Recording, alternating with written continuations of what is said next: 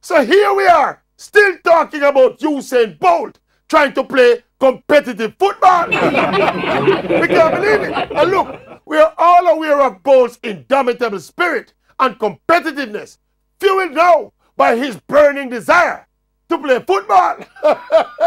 But as the big man officially begins his training stint with this new Australian club, the new burst of enthusiasm and energy we see Bolt exuding in his football quest, not to mention how physically fit and ready the big man appears to be, since him so haunted and can't keep still. I think Bolt would hit the headlines harder and with more credibility if he decides to make a comeback to the track for next year's World Championships in Qatar.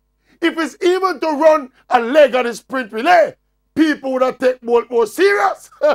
Right now, even if they're not saying it, people have Bolt and this football thing as a clown thing.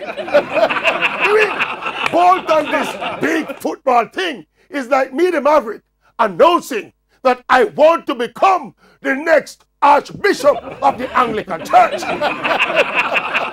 Clown thing.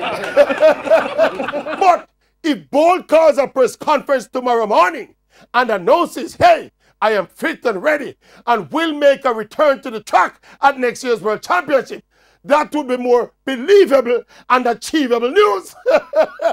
On Instagram, that would get enough more views. Plus, the relay team could not lose.